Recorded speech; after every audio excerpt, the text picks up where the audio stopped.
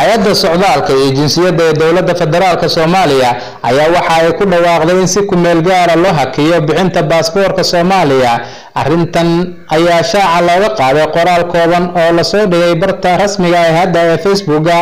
Hay'adda ayaa war ay soo saartay waxay ku sheegtay in howlo farsamo iyo horumarin oo ka socda habka baasaboorka isla markaana hakad la geliyay hawshii baasaboorada laga bilaabo 27 bisha ilaa 2 bisha Febraayo ee sanadkan. howlo farsamo iyo horumarin ah oo ka socda habka bixinta baasaboorka awgeed waxaa muwaadiniinta Soomaaliyeed meel kasta ay joogaan lagu wargelinayaa in laga bilaabo Janaayo 27 sanadan 2020 maalinta Isniinta ilaa Febraayo 2020 maalinta Axadda la hakiyay qabashada codsiyada baasaboorka ayaa lagu yiri qoraalka.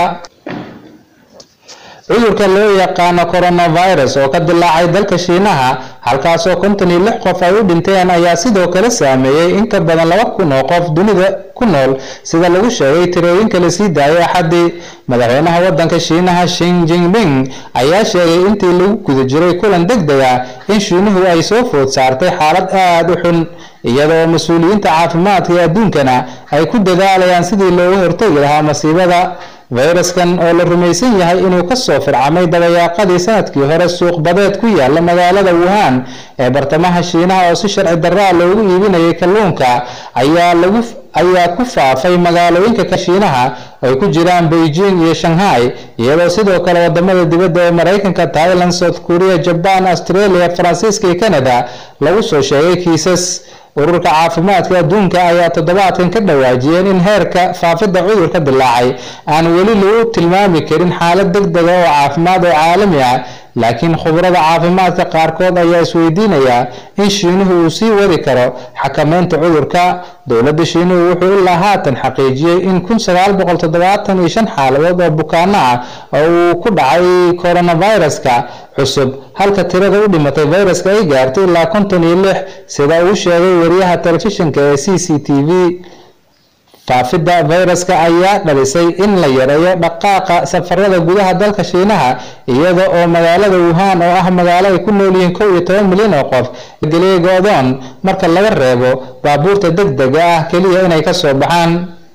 madaxweynaha Mareykanka Donald Trump ayaa ku casuumay aqalka cad ee madaxtooyada ra'iisul wasaaraha Israel Benjamin Netanyahu iyo madaxa mucaaradka ee xukuumadda Israel generaalkii hore Benny Gantz toddobaadka soo socda isaga oo sheegay inuu shaaca ka qaadi doono qorshaha heshiiska nabadeed ka hor kulanka Talaadada uu la yeelanayo Netanyahu.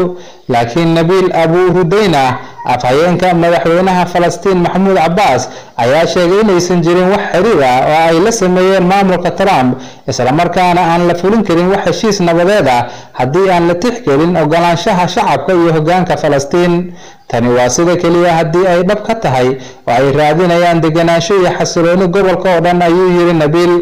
wadahadallada nabadeed ee Israa'iil iyo Falastiin ayaa burburay sanadii 2014. Falastiiniyiintuna waxay ku tilmaameen maamulka Trump mid aan la aamini karin isla markaana la jira Israa'iil si xaqna aan wax u go'aamin karin xitaa ka hor inta aan la sii daayin qorshaha uu wato madaxweyne Donald Trump. Falastiiniyiintu waxay ka biyadiideen inay la galaan maamulka Trump wax heshiis ah oo siyaasadeed tan iyo markii uu wax badan ka bedelay siyaasadda Mareykanka ee ku saabsan khilaafka labadaasi dal uuna ku gacan saaray heshiiskii caalamiga ah oo waxyaabo badan ka bedelay. waxay diideen inay ansixiyaan xalka labada dowladood iyo qaacidada nabadda caalamiga ee muddada dheer soo jiitamaysay taasoo muujinaysa in dhulka Falastiin ay Israa'iil xoog ku haysato qaybo ka mid ah dagaalkii ay ku qabsatayna dagaalkii bariga dhexe 1967.